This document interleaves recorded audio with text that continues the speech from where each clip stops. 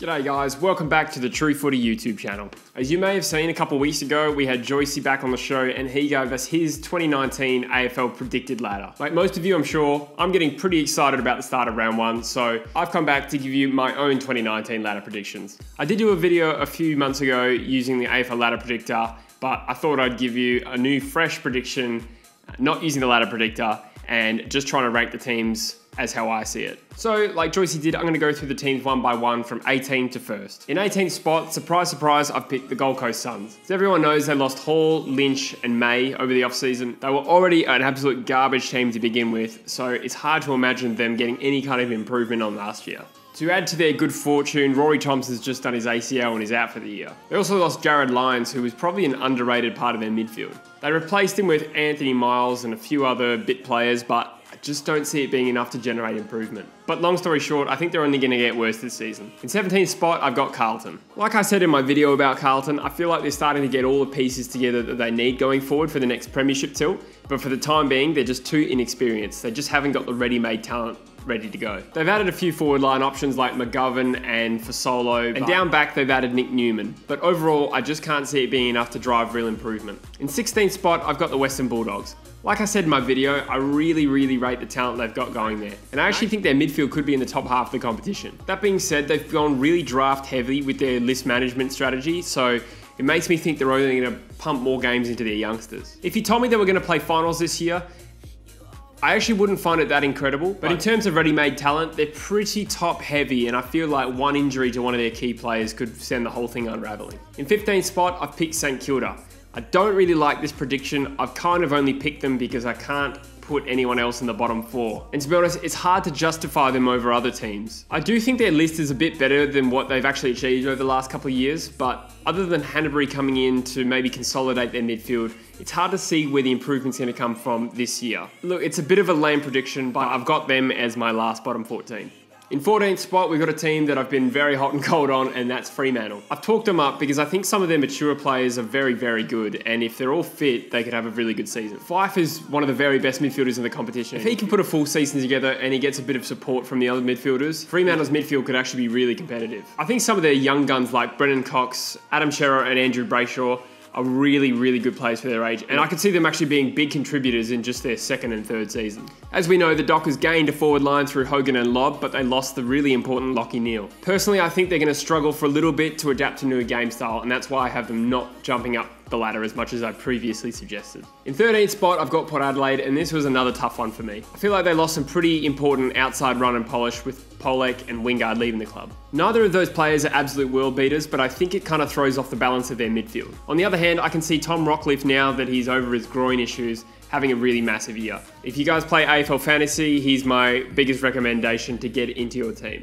But nonetheless, I don't think it's going to be enough to lift them much further than where they were last year. I do think they can be a top 8 contender this year, but I could also see it unraveling. That's why I've got them 13th. In 12th spot, I've got the Sydney Swans. On the one hand, I kind of feel like the Swans are hanging by a thread because their end of the last year in the finals was absolutely pathetic. On the other hand, they haven't missed the finals since 2009, and every time someone writes them off, they come back. I don't know if things are a little bit stale at the club. It's kind of the vibe you got from West Coast last year. They haven't really lost anyone major in the off-season, but they didn't really gain anyone either. For me, I have them sliding to 12th, and I'm sure they're going to make me look very silly. In 11th spot, I've got another slider, and that's Hawthorn. It might seem like a knee-jerk reaction, but losing Tom Mitchell is going to be absolutely huge for them. I just don't think their midfield depth bats that deep. I know they've recruited Wingard and Scully, and in isolation, those are two very good pickups, but I don't think Wingard's the sort of player to lift teams up the ladder. And while Scully's an excellent player, there's obviously doubts on his fitness. I think they're an exceptionally well-coached team, and they're brilliant at unearthing talent, so I'm sure they'll unearth some really good young guns this year,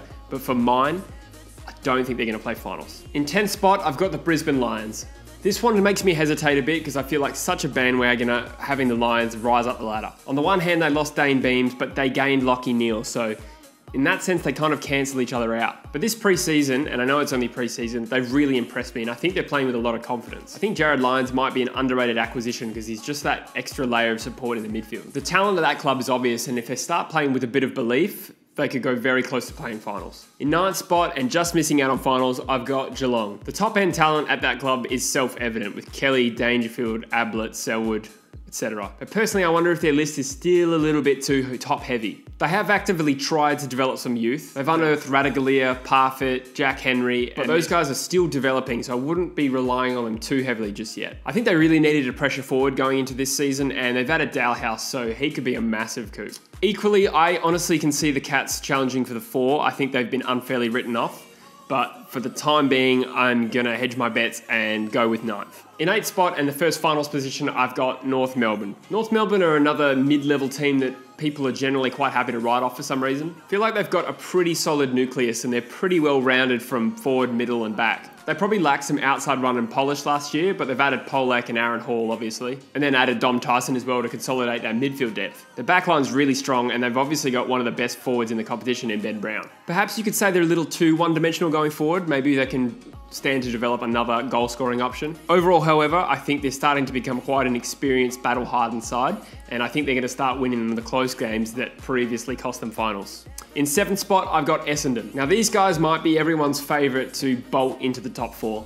Personally, I don't really love tipping unproven teams to make it into premiership contention straight away. Obviously, on paper, they are one of the most talented lists. I absolutely do concede that. But maybe they're still a little bit inexperienced and the lack of finals experience. They don't strike me as a really mentally strong team, and that's probably what it's going to require for them to compete with the top 4. I think their time will come, and this year they're probably a good chance to at least win a final, but I'm holding off on the calls for them being a premiership chance. In 6th spot, I've got the Giants. Now, they're a team that's quite easy to write off because they've had extensive outs. But when you think about who's still in their midfield, they're a very strong lineup. You've got Kelly, Cornelio, Ward, Whitfield, Toby Green, Taranto, Deledio. Taranto in particular, I could really see stepping up and being an absolute gun of the competition within a few years. They've also got important defender Zach Williams back this year. I just think they're too good to write off as a finals contender. In 5th spot, I've got Melbourne. Most people are pretty happy to extrapolate Melbourne's form last year and assume they're probably going to win the premiership this year. I understand why people are saying that, but personally, I never really expect a team to improve in a linear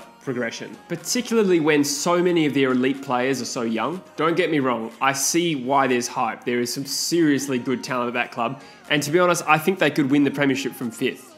But equally, I don't know if they have the mental resolve yet to put it together for 22 rounds of a season. That's why I've got them in 5th, but I can definitely see them winning the premiership from there. In 4th spot, I've got the Crows, and they're my biggest bolter. I think there's been quite a few cases where a team has had a really bad grand final performance and then after a couple of years have come back. And I think the case could be the same with Adelaide. I know they've had a lot of outs, but they've never really had any problem replacing those outs. Their culture and their development structures seem to be so strong that they can just churn out the talent. Are they a genuine premiership contender? Not until they start beating Melbourne teams at the MCG, but I can see them winning enough home games and developing Adelaide Oval into a fortress that they can slip into 4th. In 3rd spot, we've got the reigning premiers, the West Coast Eagles. Now, I can easily see the Eagles being top 2 again, but because I'm an Eagles fan, I feel inclined to underrate them a bit so I don't get as much hate in the comments. I'm still going to get hate in the comments. There seems to be quite a strong mental resolve around the Eagles this offseason, and it is only the offseason, but they're looking in pretty good nick. And a lot of their elite players are still quite young, other than maybe Kennedy and Hearn. For me, I think the biggest 2 challenges facing the Eagles will be the mental side of it. Can they go the whole season and compete for another flag? We saw Richmond struggle with it last year. And secondly, they've got a few more tough away MCG fixtures this year, which might see them slip out of the top 2.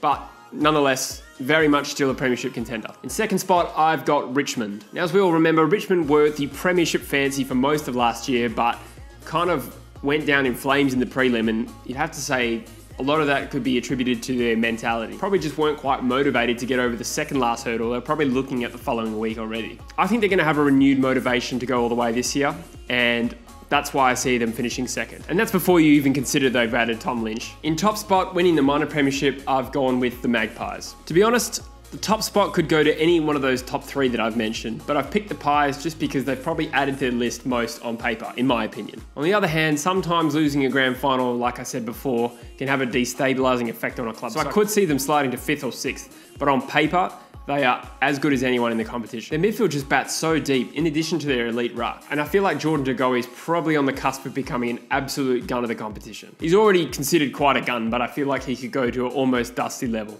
So that's my predicted ladder, and I probably will go with the predicted grand final of Collingwood and Richmond. And I'd have to probably tip Richmond in that instance. Like I said, they're just a really professional outfit, and I think the pain of losing last year could really galvanise them. Hope it doesn't happen, but It's probably my loose prediction at this moment. To finish off, I'll fire off a few other predictions. I'm going to go with Nat Fyfe to win the Brownlow medal.